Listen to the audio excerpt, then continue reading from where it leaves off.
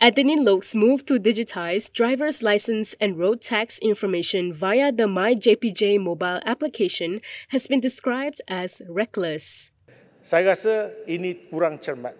Dulu saya jadi menteri, saya diberi taklimat, saya tak setuju. Kerana saya lihat memang bahaya. Dan sekarang saya boleh tunjukkan banyak nombor IC dapat dikesan. Senang saja. Semak daftar pemilih kita ada nombor semua orang. Kalau itu dapat diakses begitu mudah, saya rasa ini memerlukan satu tindakan segera daripada kerajaan. Former Transport Minister Wee Ka-seong warned it posed a data leakage risk since personal information can be obtained by keying in a person's identity card number. Wee said this while debating the royal address in the Dewan Rakyat. He also called on the government to look at a bigger perspective when it comes to the digitalization of data and information.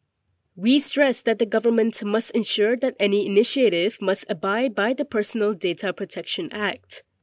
On February 10th, Loke announced that Malaysians no longer needed to display their motor vehicle licenses on their vehicles as part of the ministry's digitization efforts. However, the sticker must still be displayed on all commercial and foreign-owned vehicles, including public transportation. Holders of learner driving permits, vocational license holders, and foreigners with Malaysian or international driving permits must also carry their physical licenses.